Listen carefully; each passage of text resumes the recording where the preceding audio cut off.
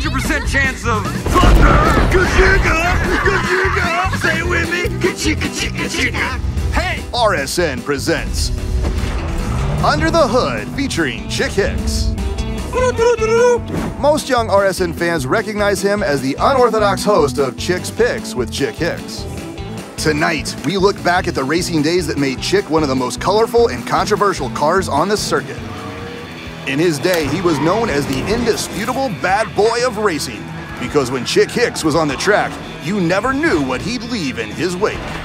Whether you loved him or disliked him, you couldn't ignore his drive to win. And as always, in the second place spot, we find Chick Hicks. He's been chasing that tail fin his entire career.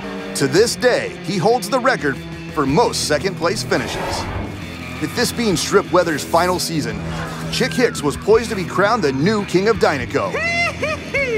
But a little-known rookie named Lightning McQueen had other plans. The Dynaco 400 ended in a three-way tie, setting the stage for a fierce matchup at the Los Angeles International Speedway. During the tiebreaker winner-take-all, Chick Hicks found himself moving from his familiar second place to third place. I am not coming in behind you again, old man. Chick managed to sneak out his one and only Piston Cup. Hey, what? What's going on?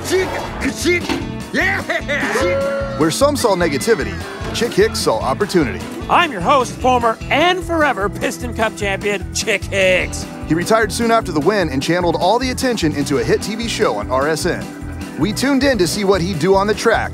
Now, we can't help but tune in each week to see what he'll say on the stage. I couldn't have enjoyed it more if I'd beaten McQueen myself. Oh wait, I have.